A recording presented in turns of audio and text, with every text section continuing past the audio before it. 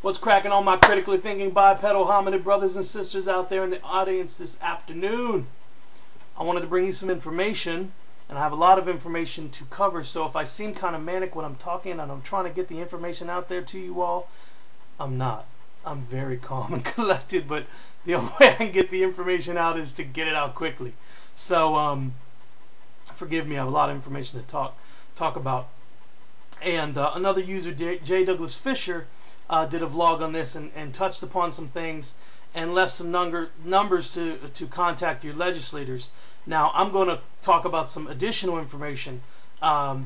Basically, all I'm doing is providing you with the information. I'm going to let you research it yourself or look at it yourself. Take what I say, take the information, make an informed decision for yourself.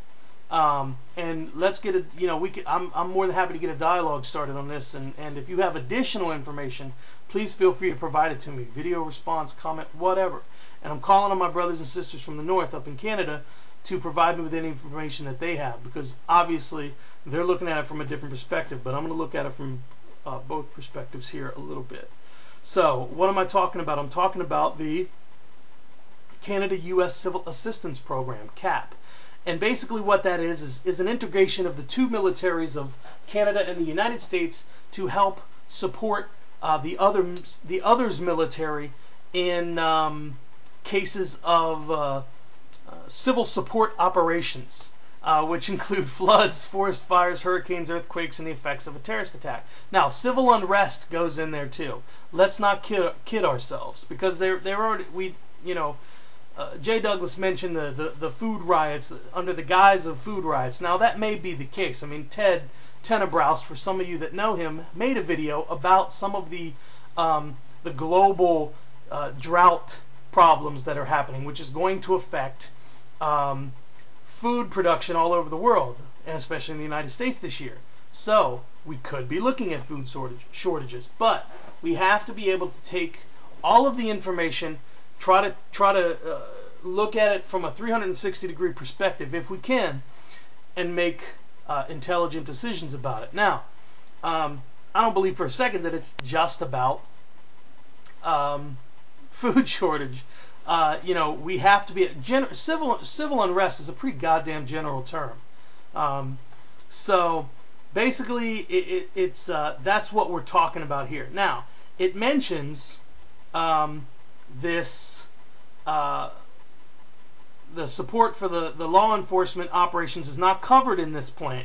Now, it says in here that basically this military forces will augment another country's military force. This will not be military force that will augment police force and civil authorities. And the civil authorities will have no authority over this. This is going to be military dictating where other military goes, which still isn't good. But it mentions that the law enforcement operations is not covered in this plan, but in the Canada-United States Combined Defense Plan, CDP. Now, I, like J. Douglas Fisher mentioned, couldn't find anything on the United States-Canada Combined Defense Plan, or CDP, sorry, Canada-United States. So, where's the information? So now, also in looking at this CAP, I was trying to look for some information from a Canadian perspective. So I found this really cool website that it mentions. It's Canadian.org, and it /integrate this, yeah, this. So it says challenging the security and prosperity partnership of North America. So obviously it's an anti-SPP. It says U.S. Northern Command has posted portions of a civil assistance program signed with Canada Command on February 14th, which we already know, to its website, although it appears to be missing as many as 23 annexes.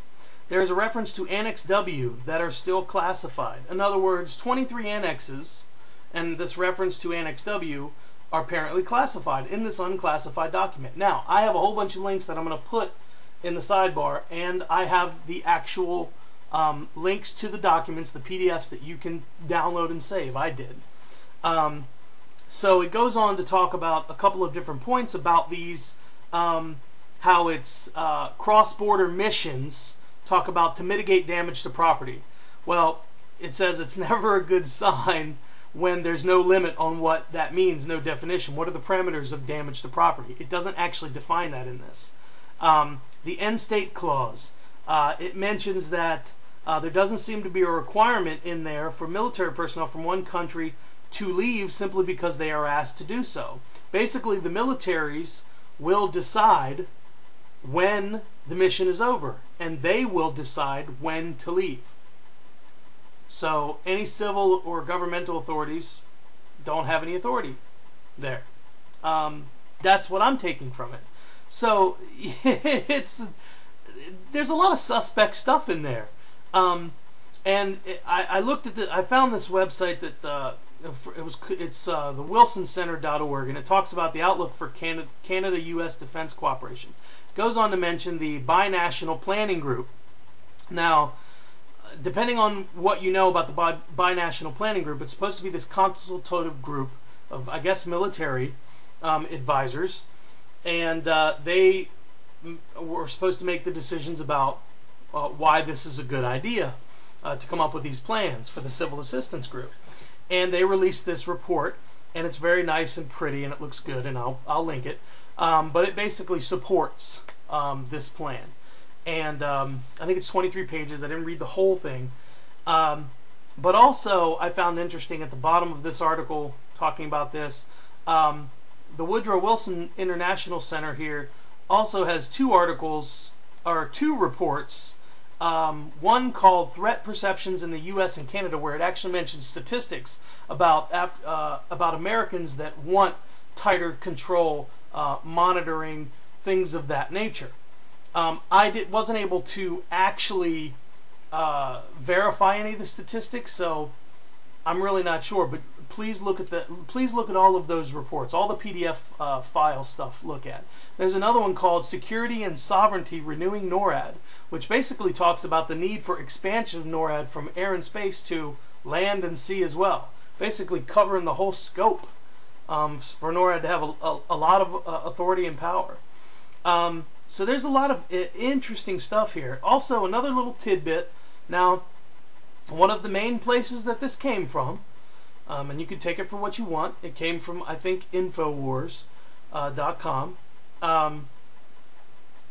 I tried looking, there was a lot of websites that had this, but it all led back to Infowars. The Department of the Army and the Army Contracting Agency out of Fort Leavenworth, Kansas, has a request on fedbizops.gov, which is Federal Business Opportunities, for riot equipment.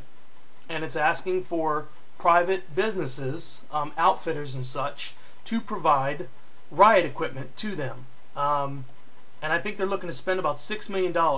Hard polyethylene shells, interior leg brace support shin guards can safely withstand a substantial blow to the leg from a non-ballistic weapons or flying degree. Upper knee stabilizing straps with protective padding, adjustable removable foot protectors, padded outer ankle protectors, all kinds of stuff.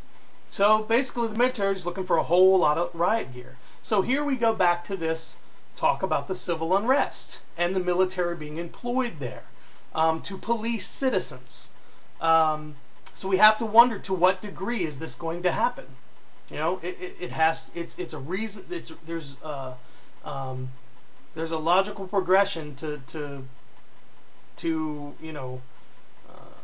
wonder what's going to happen here. We just need to work it out. We need to figure it out. So that's just a little tidbit of information that I thought I'd mention to you as well. And this, one thing that I wanted to mention very, very clearly is this. I found this article that mentions that this was, this received virtually no American media or Canadian media attention, and this plan, this civil assistance plan, was not submitted to Congress for approval, and it was not.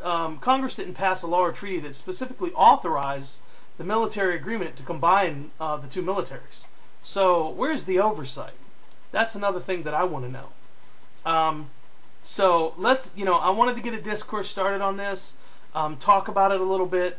I'm going to put a lot of links on the side. You guys tell me what you think. You can respond during vid or just in the comments. And that's about it for now. So, peace, everybody. Wake up! Wake up! Wake up!